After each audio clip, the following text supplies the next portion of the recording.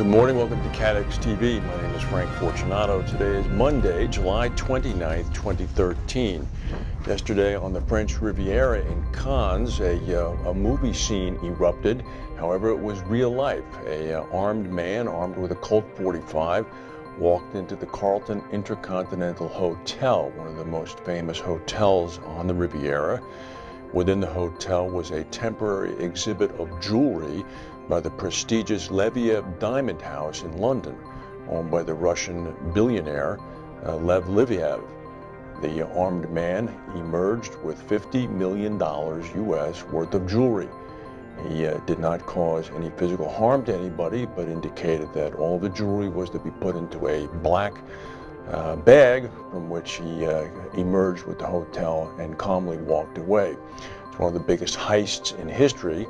The Carlton Intercontinental Hotel is the scene of a number of famous heists of jewelry. It was also the movie set hotel for the 1955 Alfred Hitchcock thriller called To Catch a Thief, which was a jewelry heist story in itself. This will have ramifications into the insurance and reinsurance market if the jewels are not recovered.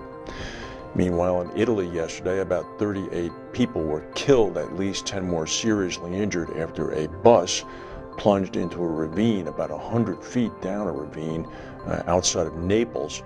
It was in the Campania region of southern Italy. It was last night.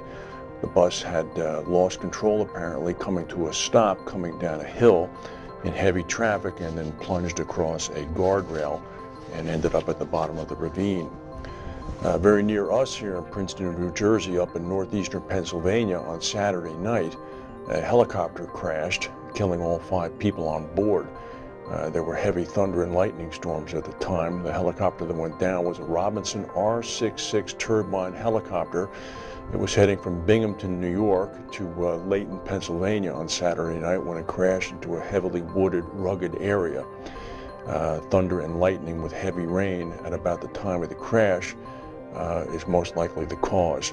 There were a number of areas where the helicopter could have set down and waited for the weather to pass, but the pilot, for some reason, elected not to do that and ended up crashing.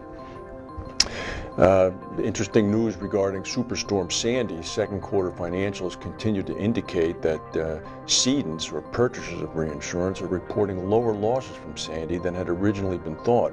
There was an article by Scott Vincent today in the Insurance Day. This means that a number of reinsurers who had immediately put aside large claim reserves in anticipation of large claims have begun to release those reserves. Montpelier Re, for example, already released reserves relating to Sandy. The company has released between $4 and $5 million already. They said that we haven't seen the level of creep in ceding loss estimates for Sandy that we've seen for some other events. Validus Re has not released any reserves, but they may soon. But they did warn that Sandy was a very complex event, even though we're getting nice reports from customers that suggest it may come in lower than expected. We're not comfortable writing down losses yet, only 9 months later. Meanwhile, the Bermuda authorities are reporting that 34 new insurers were registered in Bermuda in the first 6 months of 2013. This is an increase of more than 40% over the same period last year. In addition, 12 of the new registrants for the second quarter of 2013 were special purpose insurers with anticipated premiums of over $700 million. These would be special purpose insurers for insurance-linked securities. And Allegiant Air MD-83 en route from Iowa to St. Petersburg made an emergency landing at the Albany Airport in Georgia last night. There were reports that there was a fire in the cargo hold. All 158 people on board the plane evacuated through slides. The passengers are being bused down to St. Petersburg from Albany, Georgia. It's not yet known whether or not there was, in fact, a fire.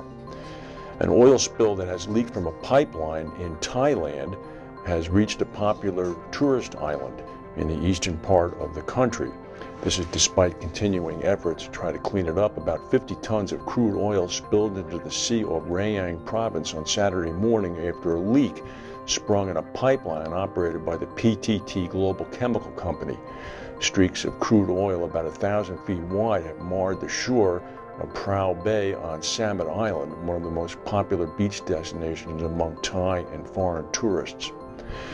And if you haven't been paying attention to what's been going on in Brazil, it's very interesting. Pope Francis I is back in the Vatican right now, but not until after he said the Mass yesterday for 3 million people on Copacabana Beach in Rio de Janeiro.